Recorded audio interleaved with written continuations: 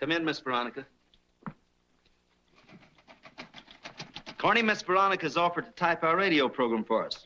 I'm sure we'll get the broadcast written much faster with you dictating. Thank you for the compliment, Miss Veronica. I sincerely hope it's me and not the typewriter that's the attraction. Allow me, please. All right, boys, we'll rehearse on the balcony. I'm ready. Oh, yes.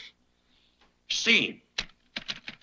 The little town of Firecracker, nestling in the rugged hills of Rugged. Time, the present. Sound effects, sound effects. The thunder of hoofbeats as a gang of bandits ride through the night, seeking refuse from the avenging guns of that fearless champion of the right, Gene Audrey, accompanied by that fearless champion of the left, Cornelius J. Courtney. Oh, Mr. Corney, it's such fun being your secretary. I hope I'm doing all right. Am I sitting properly, or should I be in your lap? Your last line interests me, Miss Veronica. But please, don't interrupt my muse. I can't write without my muse. Why not? No muse is good muse. We'll continue, Miss Veronica.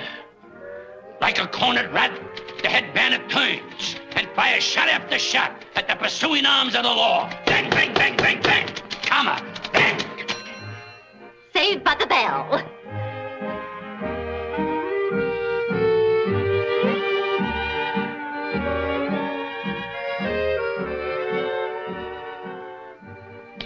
If I could play like that, would it melt your heart? My heart isn't so hard. I see. What are you doing? Oh, nothing. I'm just weighing that last remark of yours to see if I should still feel encouraged. Well, throw this in for good measure. Huh. That helps. But it's still short of orange blossoms and a bridal veil. I wish you were bald and fat and 50-ish and horrible. All right, I'll bite. Why? Because then I'd marry you for your money, without a single qualm. You leave the qualms to me. No, Tommy. You're much too nice for that. Do you know, Tommy, I'm worried about him. About Jean? Why? Our broadcast tomorrow. From what I've seen and heard about the Wild Hacks, I don't think hitting them over the air is apt to be so healthy for him. All right, if they bump him off, we'll just hire another singer. Don't say things like that, even in fun. Why can't we go right on dreaming? This is oh so nice.